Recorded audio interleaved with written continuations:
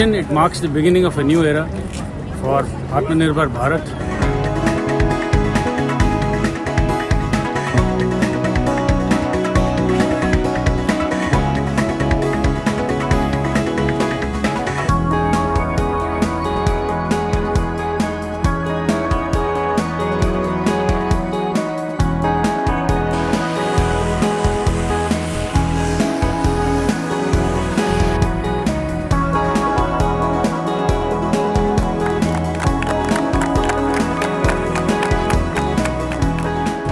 It's a major milestone not only for Indian Air Force but for the whole country for two reasons. One, for the Air Force, it improves our tactical airlift capability by leaps and bounds.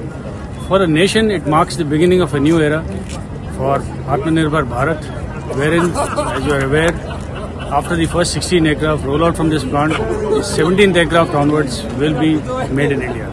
And for the Indian aviation industry, it's a big step, wherein we will be manufacturing the first military aircraft, transport aircraft within our country.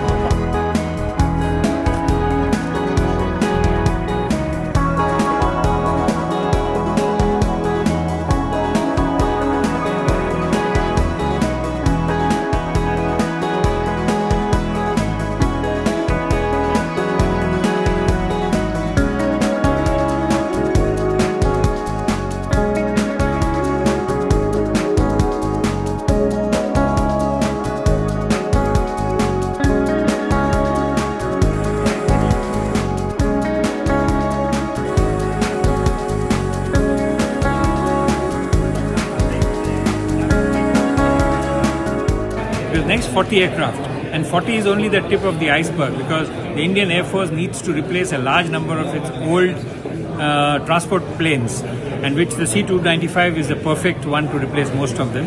So we are looking at further orders in the future, but more important is the creation of the aerospace ecosystem.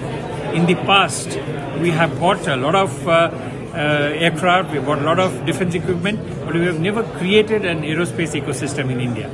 This will create the aerospace ecosystem in India, which will be in the private sector as well as in the public sector.